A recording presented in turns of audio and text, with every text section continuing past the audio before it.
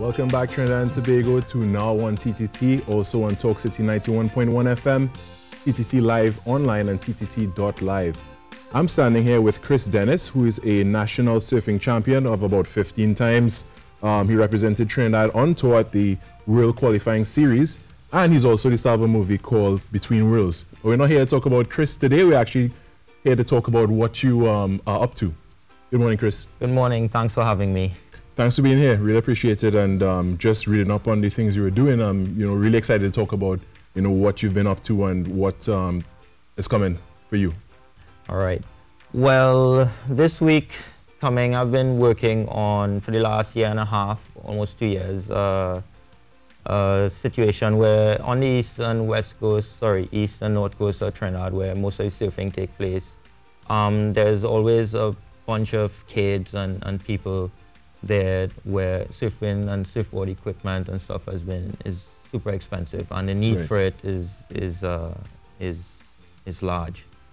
So over the last year or so, I've teamed up with a foundation called the Positive Vibes Warriors Foundation. And where are they based?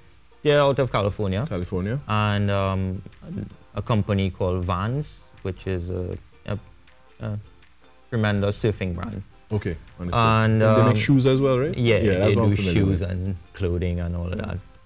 And we've collected a bunch of equipment up and down the east and west coast of America.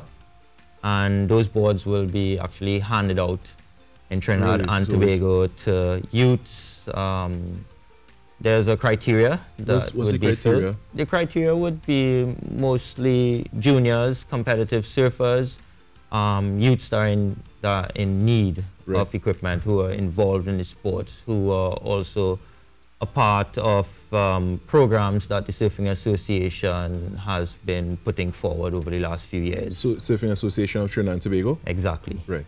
So, yeah, it's actually quite a big deal. 200 surfboards was collected, and I actually have quite a few people flying in from Vans, the company, and a couple of famous athletes in the surfing world also coming in. Like I told you earlier, internationally athletes. Yeah, coming in. This program is going to be part of a series called Passing the Bucket. So what do you mean a series called Passing the Bucket? An international series, TV series. Called, TV, okay. Is it like a documentary or documentary type series? Okay. Called Passing the Bucket. So that's really of course, interesting. Yes, and Trinidad is the first stop, Trinidad and Tobago. So a lot's happening over the next few weeks. Has this been done before?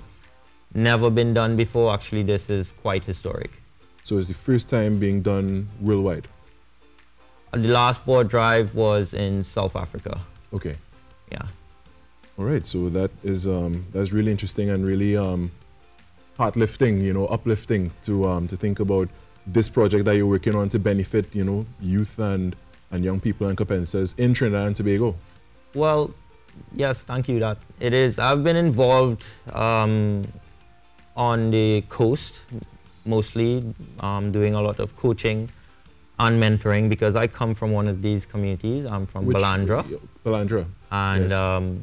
I used surfing as a platform to reach kids, where I will teach them to read, teach them to write, teach them to learn to surf. And in the light of what's happening in Trinidad as far as crime and stuff go, as we know, these youths and kids, etc., these are our future. So definitely, it's important that we have, social programs such as these ones. And having mentors around who could lead them in a positive direction.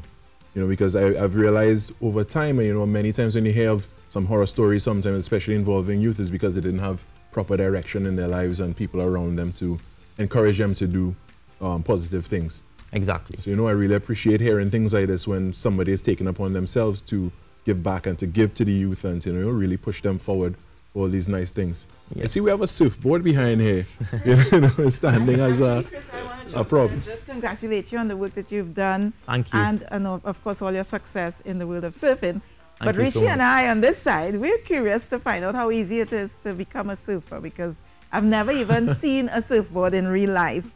And I'm saying, I've never seen a surfboard so close in real life. I'm not a surfer. So how easy is it? Well, as part of this program that I have happening on Thursday afternoon from 4 to 6, there will actually be a free learn to surf session. Surfing is, demanding physically. Of course, you have to be able to swim. That would be the basic.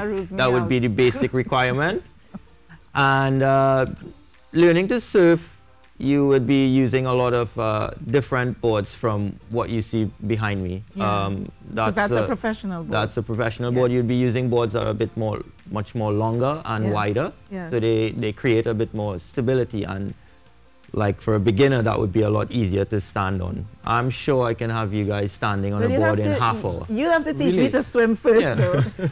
But I want to find out how popular surfing is in Trinidad, and where do people in Trinidad go to surf? Mostly the north and east coast, rough. Well, you need rough, exactly. When she said Toco, That's very rough, I'd rather go on the north coast. Surfers, we are a hell of a bunch. When people are running away from hurricanes, we're running towards it. Oh my word. Trinidad has prime spots for surfing. Really?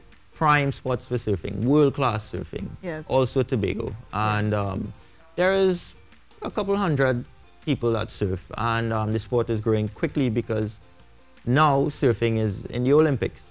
So Trinidad and Tobago will be planning to send a team also. Nice. So the sport is growing, especially with youths on the coast who live next to the ocean. Most of them look at the ocean as a mean for, food, but surfing is also a mean. But clearly it's world class because you're world class. You're also from Balandra. But coming up next, we have somebody from Toco, which is like your neighbor, right? Yes. Not too far. Yes. In studio with us, we've got Christopher Nathan on camera coming up to talk